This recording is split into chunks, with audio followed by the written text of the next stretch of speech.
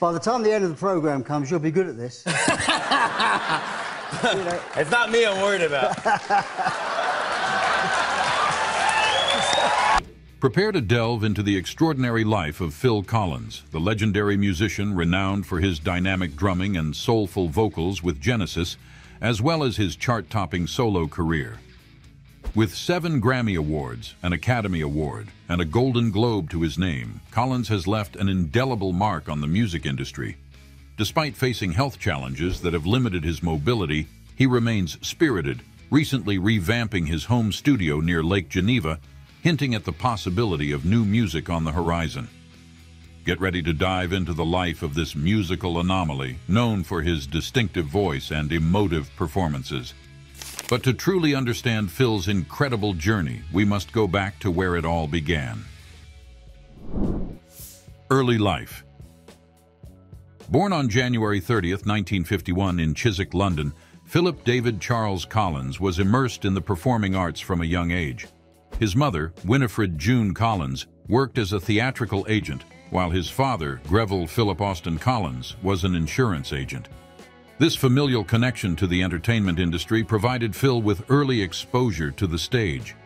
At the tender age of 5, Phil received a toy drum kit, igniting a passion for rhythm that would define his future. He spent countless hours practicing, developing a natural talent for drumming. His parents recognized his burgeoning interest and supported his musical pursuits, providing more advanced drum sets as he grew. Parallel to his musical development, Phil attended the Barbara Speake Stage School, where he honed his acting skills. This dual focus led to his role as the Artful Dodger in the West End production of Oliver. His time in theater not only showcased his acting abilities, but also deepened his understanding of performance, stage presence, and audience engagement. Phil's musical influences were diverse. He was particularly inspired by the Beatles, especially their drummer, Ringo Starr. This admiration fueled his dedication to mastering the drums. Additionally, he was influenced by the drummer of the British band The Action, whose performances he often attended at London's Marquee Club. In his teenage years, Phil formed his first band, The Real Thing, followed by Freehold, with whom he wrote his first song, Lying, Crying, Dying. These early experiences in band settings provided him with practical knowledge of group dynamics and songwriting. However, Phil's early experiences were just the start of a remarkable career. Career and success. Phil Collins' illustrious career is a testament to his versatility and enduring influence in the music industry. His journey began in 1970 when he joined Genesis as their drummer, later stepping up as the lead vocalist in 1975 after Peter Gabriel's departure. Under his leadership, Genesis transitioned from progressive rock to a more mainstream sound, producing hits like Invisible Touch and Land of Confusion.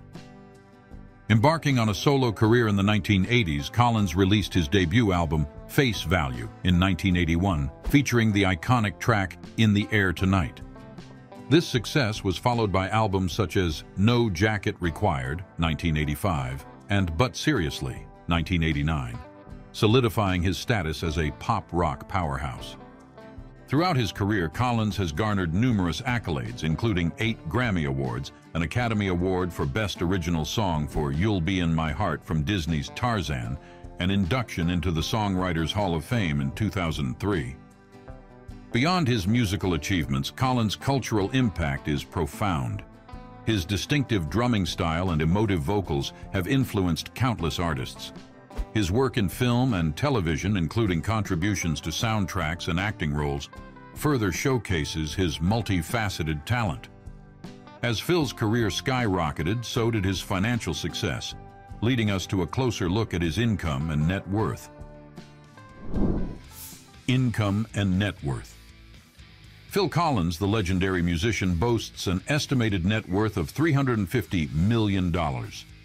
His wealth stems from a multifaceted career encompassing music sales, live performances, and strategic business ventures.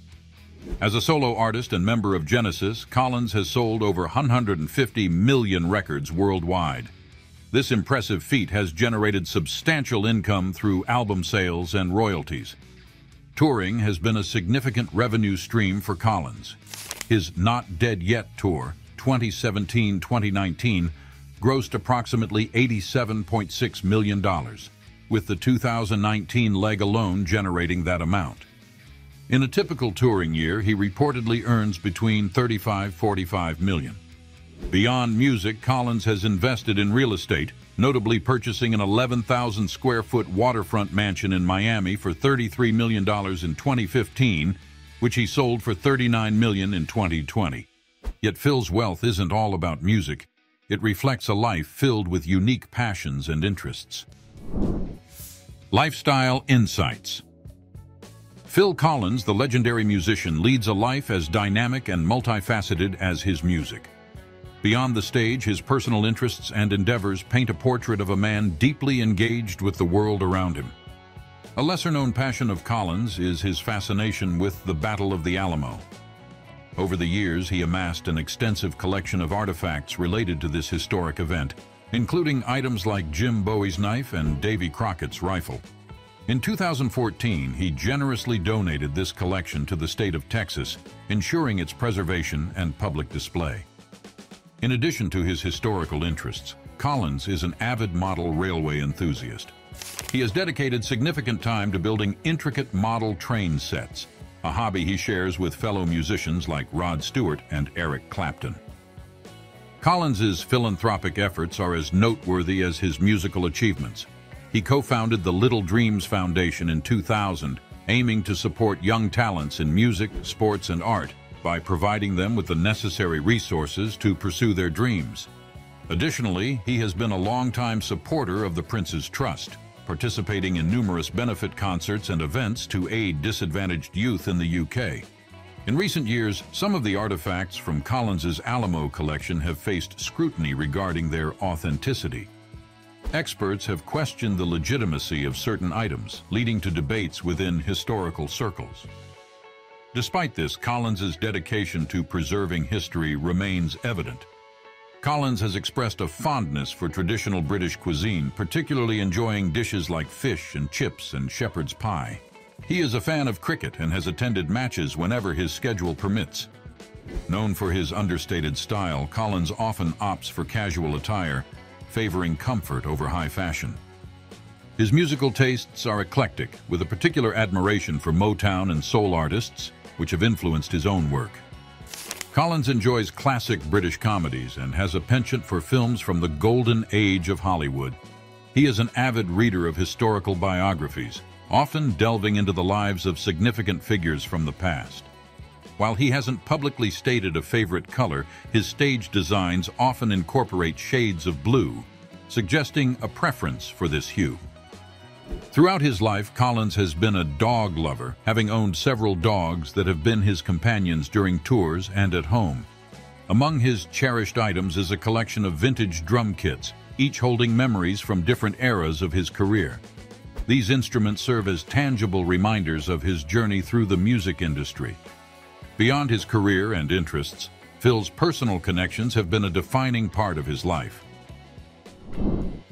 Relationships and connections. His first marriage was to Andrea Bertarelli in 1975, a romance that began when they were teenagers in a London drama class. They had 2 children together, Joelle, Andrea's daughter from a previous relationship whom Phil adopted, and Simon, born in 1976, who followed in his father's musical footsteps as a drummer and musician. Phil and Andrea divorced in 1980. In 1984, Phil married Jill Tavelman, and together they welcomed their daughter Lily in 1989. Lily, of course, has made a name for herself as an actress and model, widely known for her role in Emily in Paris. Phil and Jill's marriage lasted until 1996. Phil's third marriage was to Orianne Seavey in 1999, and they had 2 sons together, Nicholas, born in 2001, and Matthew, born in 2004. Nicholas shares his father's love of music and has even played drums on stage with him, while Matthew has pursued a career in football, signing with Austrian club WSG Tirol in 2024. Though Phil and Orianne divorced in 2008, they reunited in 2016 before separating once more in 2020. Between 2006 and 2016, Phil was also in a long-term relationship with American news anchor Dana Tyler. Phil's family also includes 2 siblings. His brother Clive is a well-known cartoonist, contributing to various publications, while his sister Carol was a skilled ice skater who competed professionally. In his friendships, Phil's bond with former Genesis bandmate Peter Gabriel stands out.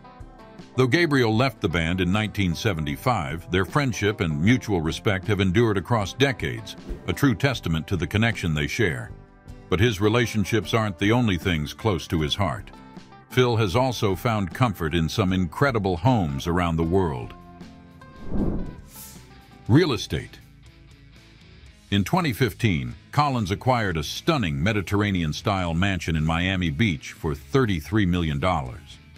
This 12,100-square-foot estate built in the late 1920s boasts 7 bedrooms, a 60-foot swimming pool, and 200 feet of waterfront on Biscayne Bay, offering breathtaking views of the Miami skyline. The property also features an interior courtyard with a 6,000-gallon koi pond and a dock accommodating large boats. In 2020, Collins sold this magnificent home for $39 million. Collins has a deep affection for Switzerland, where he resided for several years. He owned a home in Féchy, a picturesque village overlooking Lake Geneva. This residence provided a serene retreat, allowing him to enjoy the tranquil Swiss countryside. He often spent holidays in this picturesque country, enjoying its natural beauty and peaceful ambiance. During the height of his fame, Collins enjoyed a quiet home life in Loxwood, West Sussex. He previously owned a Grade II listed farmhouse dating back to the early 18th century. The property was located in a peaceful part of England, surrounded by lakes, country walks, and quintessential British scenery.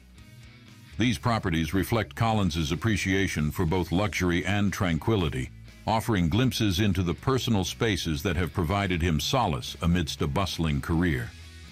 Of course, every legend needs a way to get around. Let's dive into Phil's choice of cars and transportation. Vehicles and cars. In the realm of automobiles, Collins owned a 1959 Austin A35. This classic British car, known for its compact design and charm, was part of his collection and was later auctioned. During his tours, Collins utilized private jets for transportation. Notably, during the Genesis tour, he chartered private planes to accommodate the demanding schedule. Now let's bring it all together with a look at Phil's life today and what's next for this music icon. Current lifestyle. Phil Collins, the iconic singer-songwriter, has been navigating a period of reflection and rejuvenation. After concluding his final tour with Genesis in March 2022, Collins has been focusing on his health and personal well-being. A spinal injury in 2007 led to nerve damage affecting his ability to perform.